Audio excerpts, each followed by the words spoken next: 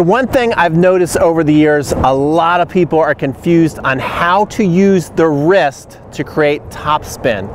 And I'm going to show you exactly how it's done in this video. So if that sounds good to you, let's get started.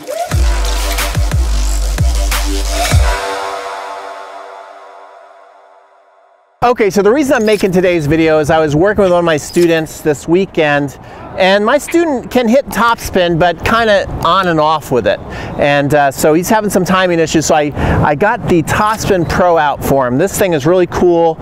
You can go in the description below if you were interested in getting yourself one. And I told him you need to get one, because as we were doing this drill, what I love about the Topspin Pro is it doesn't lie. If you're coming here and you're hitting spin on it, this thing's gonna rotate, but the second you don't hit spin on it, the ball doesn't move, okay? And he was out there, and like a lot of guys do, he was whacking this thing as hard as he could, and he was swinging, and the ball wasn't really moving much at all. Sometimes it'd have a little spin, sometimes it'd have no spin. He almost knocked it over a couple times. And so I asked him a question. I said, okay, when you're thinking about hitting topspin, are you using your wrist before you hit? Are you snapping your wrist before you hit, on the hit, or after the hit? And he said, well, I'm thinking about using my wrist and spinning the ball before I hit. And I explained that that was his problem, because sometimes it would work and sometimes it wouldn't, because you're not really using much wrist. You might think you are before you're hitting the ball, or even during the hit. Those two things can really mess you up. So I want to show you, we're gonna get a super close-up of when you actually want to start to use your wrist on the topspin forehand, so you get a lot of spin, and it's going to surprise you, and you're going to see how much this thing is spinning. So this thing doesn't lie. You'll see that you're able to get a lot of topspin, just like my student did. Okay, so like I was saying, a lot of people think you got to like add a lot of spin, like up to the ball to hit the topspin, and he especially was kind of like moving his wrist in this manner. This is a big no-no. So he was kind of going like that with his wrist, and you can see that that ball didn't spin at all. Okay, and I was explaining that when you get into a unit turn, it's a set it and forget it thing. See, once I get here, I'm done. My wrist is in a laid back position. So what you want to do, especially if you're going to be in more of a modern stroke, get yourself in a semi-Western grip. It doesn't have to be a semi-Western grip, but that's what a lot of the pros are using. You just drop your racket, you pick the racket up, you're holding it like a frying pan. I like you to flex your wrist up like this. You notice a lot of pros are getting ready to return, they stand just like this, because why? They're ready to hit.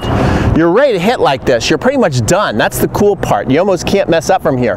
So then you're here, and then when you drop down here, now especially, now you're really done, okay? So if I'm down here getting ready to hit, all I have to do now is not mess up. If my hand is below the ball, see, rather than push my wrist at the ball, which a lot of people do, see, now I'm pushing my wrist at the ball.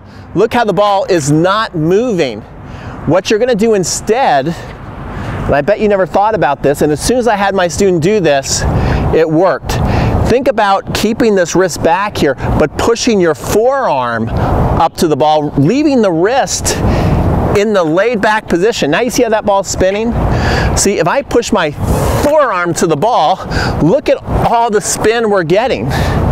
Okay, that's the forearm creating that. I'm not adding any wrist, guys. Look, my wrist is still in this laid back position. My wrist is still in this laid back position. I'm pushing the forearm to the ball. We're getting a ton of spin. So the wrist doesn't really happen till you hit.